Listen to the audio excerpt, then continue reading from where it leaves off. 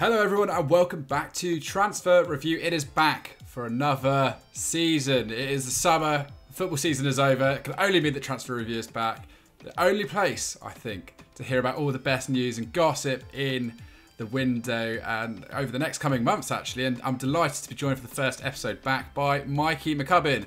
Mikey, how are you and how happy are you to have transfers back on the agenda?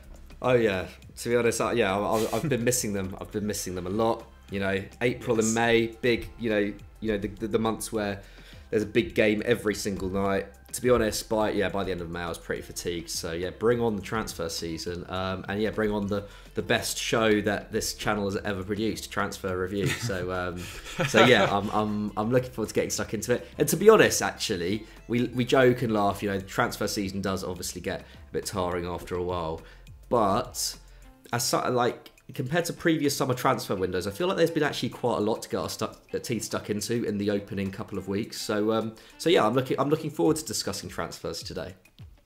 Genuinely. Yeah, I completely agree.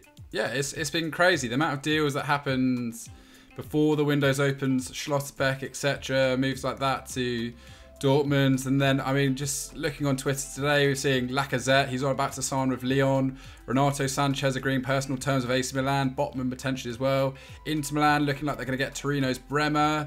There's talks about Dybala, whether or not Spurs will move Bastoni, whether or not they're going to negotiate a swap deal with Villarreal for Pau Torres and Lo Celso. It is literally all happening very early in the window. And actually, one of the stories which we're not covering on the show today, but it looks like it's going to be featured heavily across Football Daily, is Darwin Nunez to Liverpool potentially. This is we knew that Klopp liked him, but this has come out of nowhere. It's talk about €80 million opening bids. In my opinion, way too much for Nunez. What do you make of that so far? Yeah, it's pretty mad, isn't it? Again, like with a lot of Liverpool transfers, to be fair, they tend to come out of nowhere, and usually they're pretty successful. Once Liverpool want their man, usually they get him. Aside from with Tchouaméni, of course, but they clearly didn't deem him worthy of €100 million like Real Madrid did, and we'll get onto that very shortly. But yeah, the thing is with Darwin Nunez, he's been one of the top striking prospects in Europe for the last 3 years. Benfica obviously got him in on a pretty good deal, and he's very, very impressive. I think he splits opinion a little bit. I think there are questions over his technical ability, etc. But we do have to remember this is a 22-year-old striker. Most strikers in Europe don't really start to hit their peak until kind of 24. And yes, there's the questions over his kind of experience in a top league again. But the thing is with all of these things is that if Liverpool are willing to put up that much money for him, then I think there's a reason why. They've got one of the best scouting networks and one of the best analytics departments in sport, full stop. And so when they're serious about him, I think people do need to kind of listen a little bit. And yeah, it's an inflated fee, but so was Luis Diaz. You could argue was a bit of an inflated fee as well. So yeah, it's a funny one, and I think this might come from the fact that they weren't able to sign Tchouaméni. So there's a good kind of 60-70 million euros there that wasn't there before. Maybe their other midfield targets are nowhere near that kind of price range, and they've decided that if Sadio Mane is to leave, then actually we can allocate a bit more money to signing a forward. I guess the question mark is that with Mane leaving as well, I guess it kind of means that maybe they are focusing on centre forward rather than on the left, where Diaz will be playing for the foreseeable. Also, Salah, I guess it means maybe they're more confident that he's going to sign a new deal as well. Because yeah, potentially next season we're going to have Nunez, Firmino and Jota all vying for that centre forward position. So yeah, it'll be very interesting. I think it is an inflated fee, but Liverpool tend to get it right with those big transfers, don't they?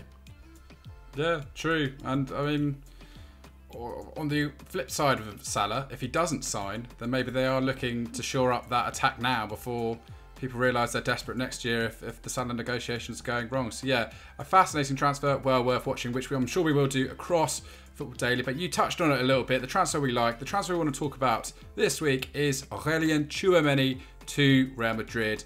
Big move, McCubbin. I love this one. Big fan. Yeah, I mean, it's the biggest transfer of the, well, actually, Erling Haaland, to forget about him, but the most lucrative transfer, at least, of the window so far in terms of a fee. And yeah, it's followed kind of months of speculation, hasn't it? It was confirmed on Tuesday that Madrid had beaten Liverpool and PSG to the capture of Aurélien Tchouaméni. In the words of Fabrizio Romano, Klopp called him for Liverpool. PSG made the best proposal, but Tchouaméni only wanted Madrid. His contract runs until 2027. Los Blancos pay an initial 80 million euros with 20 million in add-ons. And, I guess like with Liverpool, with like that reasoning around Darwin Núñez potentially, Real Madrid were left with a huge transfer kitty, weren't they, after losing out on Mbappe. Of course, he would have arrived for free, but his wages would have taken a decent chunk out of their budget.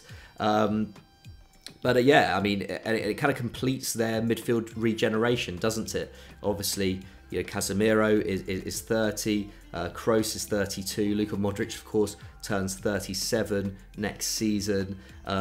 So yeah, for a while, we've been talking about them needing to renew that midfield. And even though those three players are all staying, it's just great future-proofing, isn't it? Tchouaméni, can develop alongside one of Europe's, the other kind of European central midfield young superstars in Eduardo Camavinga. Obviously, they play together for France as well. What a great duo that could be. Both really versatile midfielders as well. They can both play in a more defensive role, or they can both play as a number 8. Camavinga can obviously play in a more creative role as well. Fede Valverde, of course, has really developed this season. It'll be interesting to see whether he's utilised once again on the right side of attack, or whether he'll be brought back into the midfield.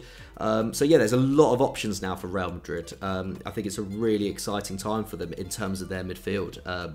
Very few clubs can claim to be as strong as them in that area. Perhaps Manchester City in Europe. Perhaps Bayern Munich as well. But yeah, so they've already signed Antonio Rudiger this summer on a free, of course. They're looking to sign a forward. Gabriel Jesus and Raheem Sterling are both in the discussion now, aren't they, in the rumour mill? So it'll be interesting to see if any of that comes to fruition. But yeah, Isco, Bale and Marcelo have moved on, of course. So yeah, it's looking like a decent summer for them, getting rid of some of the old guard, bringing in fresh talent. And Tchouaméni, looks already to be their marquee man. But Henry, I mean, he has had a pretty remarkable season, hasn't he? What are the kind of main reasons behind this transfer, do you think? He's had a remarkable few years, hasn't he? I mean, signed from Bordeaux by Monaco in January 2020 for 18 million euros. Absolute snip. What a nice bit of profit on that for the Monegasque side. He's only missed 5 games in the last 2 seasons. He's always there. He's always playing. He's the most used player in their squad, and probably the most important in many ways.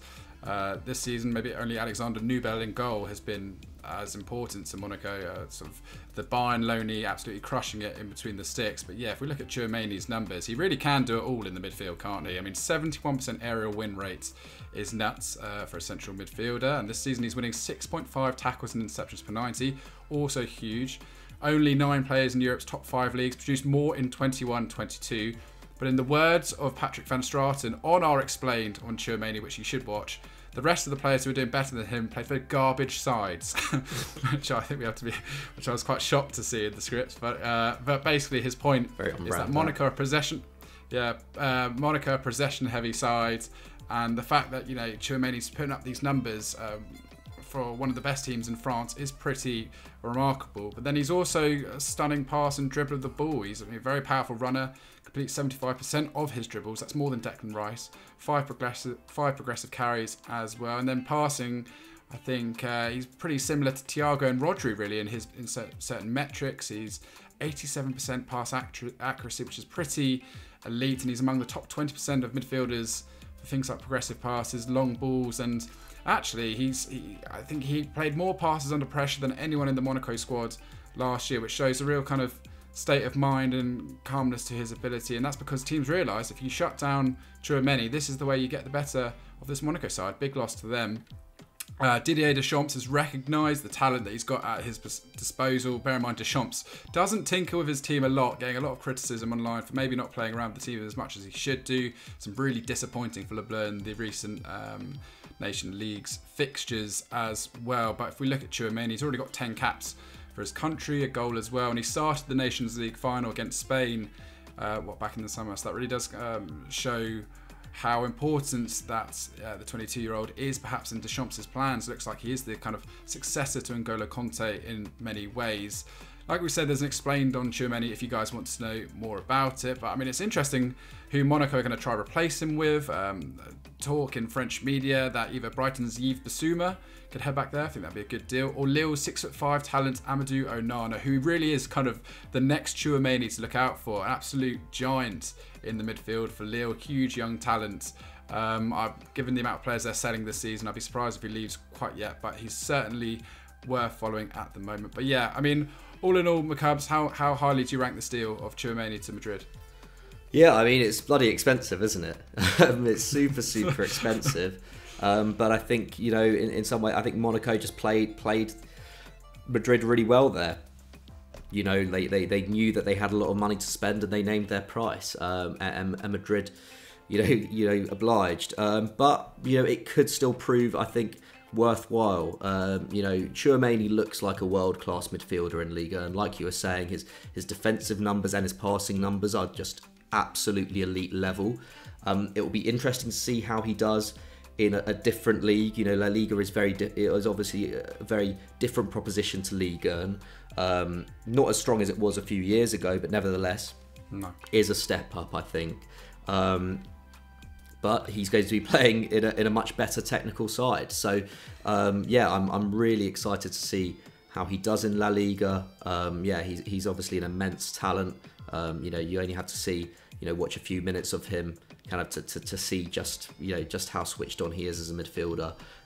So yeah, I think this is going to be, yeah, I'd be very surprised if this doesn't work out well, basically. And I think, again, this is like, it feels like a kind of investment for life. Like, I just don't see where Tchouaméni goes from here. Like, I feel like he could just be there for the next 10, 15 years. So yeah, it'll be interesting to see. Yeah, I love that. Really fascinated to see what this means to like transfer values across the rest of Europe with, you know, players like Jude Bellingham, etc. What does it mean to their valuation? But what do you guys think at home about Tchouaméni to Madrid? Let us know in the comments down below. We'll move on to the best bit, the transfer we don't like.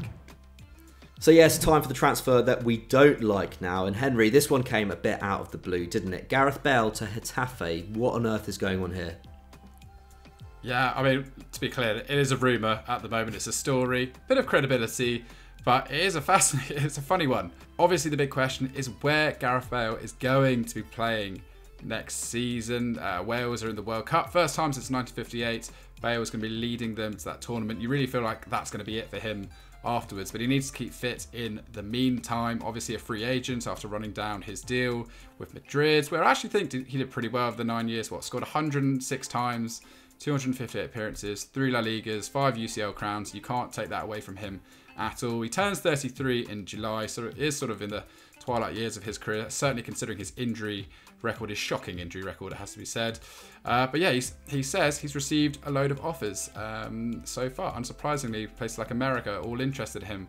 Certain clubs back in the UK too, and actually one of those, Cardiff City, really looked like the one where he was going to go in an audacious move. It looked like he was going to go back to the city where he was born and raised. We even saw the Wales head coach, Robert Page, that ticks all the boxes. Telegraph reporting that Cardiff are preparing some kind of bid to bring him home, potentially along with Aaron Ramsey as well. Even though, I mean, his wage bill at Real Madrid was bigger than their entire weekly budget back at Cardiff. You know, he was earning 600k a week, so clearly he would just be doing it almost for nostalgic reasons.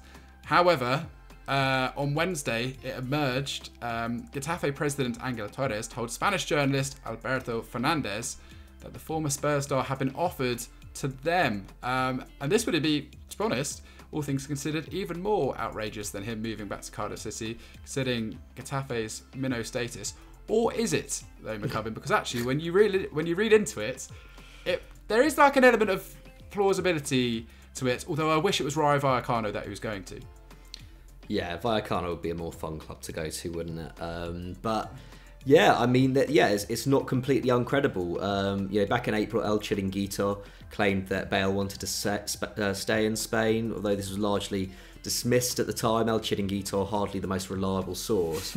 But, you know, his agent, Jonathan Barnett, who's obviously been very close to him for a number of years, has always insisted that his family are happy and settled in Madrid. It was quite telling that when he joined Tottenham on loan the season before last, that his family didn't join him there. And, you know, signing for Getafe would obviously, allow him to stay in Spain. You know, the club's ground is just 30 minutes from the Bernabeu. So, you know, if kind of family reasons are at the forefront of his kind of thinking in terms of his next move, then like Getafe would make a lot of sense. And, you know, you'd imagine that he'd be, you know, pretty welcomed with open arms by the Getafe faithful. Torres, the president, is quoted as saying, "I have to think about it and talk to the coach. I don't know if he's going to come." The coach, of course, is Quique Sanchez Flores, obviously best remembered here in England for his multiple spells with Watford. Although, didn't have a great season last season. Getafe finished 15th after flirting with relegation. Bale would obviously be straight in the first team. Probably partnered with Enes Unal up front, who had a pretty good season, all things considered. Scored 16 times for the club. This is definitely a possibility. However, from my personal perspective, I feel like Bale just needs to go somewhere where he's actually maybe not going to play that much. Like Getafe and Cardiff, he's going to be first name on the team sheet, you know, in the months leading up to the World Cup, and that obviously increased the chance of injury. And I feel like Bale's priority has to be the World Cup, to be able to lead Wales, you know, out to their first World Cup, like you said, since 1958. You know, that's surely the pinnacle of his career, pretty much. So, like, I kind of feel like there's been talk about, you know, maybe returning to Spurs on a free on reduced wages and just being a backup up front. Like, I feel like that kind of situation would actually kind of suit him, because his Real Madrid situation has actually suited him down to the ground, hasn't it? Obviously on massive wages, but not playing too much, you know, just being able to train and just keep in good condition for, you know, the important games, which are for him international games. I don't think he really cares that much about club football, if I'm honest. At least he didn't at Real Madrid. So a move to somewhere where he can kind of be a bit of a cheerleader would suit him quite well. I don't know what your thoughts are, Henry. I mean, the problem with signing Bale, even for someone like Getafe, obviously it's good marketing, but how much commitment does he really have to the cause? Is it a case that once the World Cup's over, he's just going to disappear? Is it a case that in the run-up to the tournament, we're going to suddenly see lots of niggling injuries that are going to rule him out of matches? I mean, I do think it is slightly risky. It'd be kind of funny if he went to Getafe. But I agree. I'd almost rather he stayed in La Liga than came to the Championship. For a lot of the reasons you're suggesting there, I think in the Championship can be... It just takes one bad tackle. It's not. I mean, the quality in the Championship is pretty high these days, but it's still, you know, it's a busy schedule, busy season. As you say, Cardiff will be expecting him to play, I think the risk of injury would be higher there. Getafe, you know, not bad. So I did a lot better actually. I think they were doing really badly. Brought Flores in, and he managed to turn the ship around a little bit. So. For me, I really like your logic there about Spurs. I think he would be a viable backup to Kane off the bench, but I just think at this point it's either Cardiff or Madrid. Obviously, his agent, Jonathan Barnett, has come out and said he doesn't even have the Getafe president's number. However, you never know. But everyone at home, where do you think Bale's going next? Where do you want him to go next? We want to hear from you. Should he go to Fulham, as I've been touting on Twitter? Harry Wilson's gonna get in his ear. Bring him over to the cottage. I'm looking forward to it already. But let us know. Anyway, McCubbin, that's it for the first episode of Transfer Review. Thank you very much for joining me. What should our Euro Football Daily faithful go and check out now? So if you want to hear more about Darwin Núñez and Liverpool's pursuit of him, go and check out Transfer Talk from yesterday over on FD. If you want to hear more about Aurélien Tchouaméni, we've already pushed to it, but a great explained that went out about him on EFD on Sunday, so go and check that out. Awesome. And check out our new top 10s. We have brand new graphics across EFD and FD. They're wicked. Danny Pape, absolute wizard on After Effects. So go show that some love. All right, thanks everyone. Subscribe, all that jazz, and we'll see you next time. Bye-bye.